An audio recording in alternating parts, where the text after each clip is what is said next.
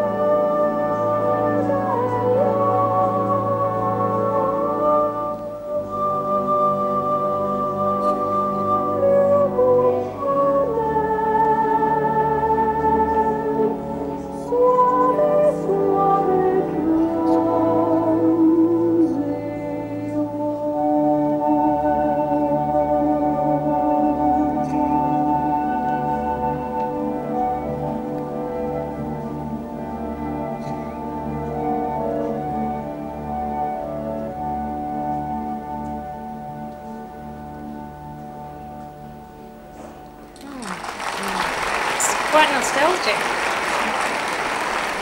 Wow.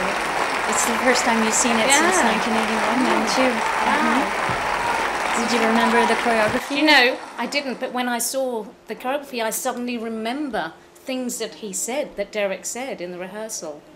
And I can see why that was my winning number, not the classical. If you could go back in time, would you correct yourself? Yes, totally. Free up. And that's what I want to tell the dancers today. Be free, be big, take a chance, don't be safe.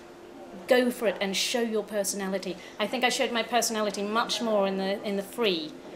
And I would say, throughout my career, although I danced every classical ballet, it was when I was given the opportunity to do something more free and being allowed to create my own atmosphere in a piece and work on something individually, I did excel. Thank you very much. We know you have a busy schedule. Thank you for taking your time to be with us. I am so, so grateful. Thank you so much. Thank you.